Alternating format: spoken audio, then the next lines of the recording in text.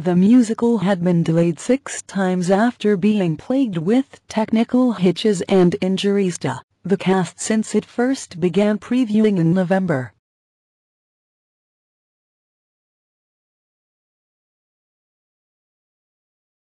The Hollywood Reporter's David Rooney said mostly cosmetic improvements had been made to this significantly overhauled but still terminally clunky reworking.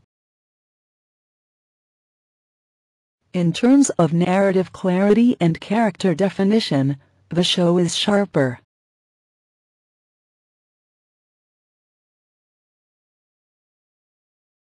But while the emergency surgical team has injected fanboy humor and self-conscious acknowledgments of the production's rocky gestation, they have not located the heart in this bloated monster, he wrote.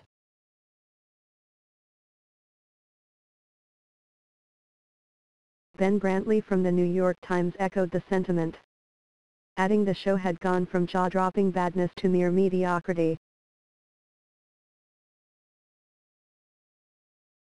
The Washington Post's Peter Marks admitted that, while the new show was a definite upgrade to its previous version, the Associated Press summed up its opinion by saying, "It may not be the best thing in theater, but it is far from the worst show in Broadway history."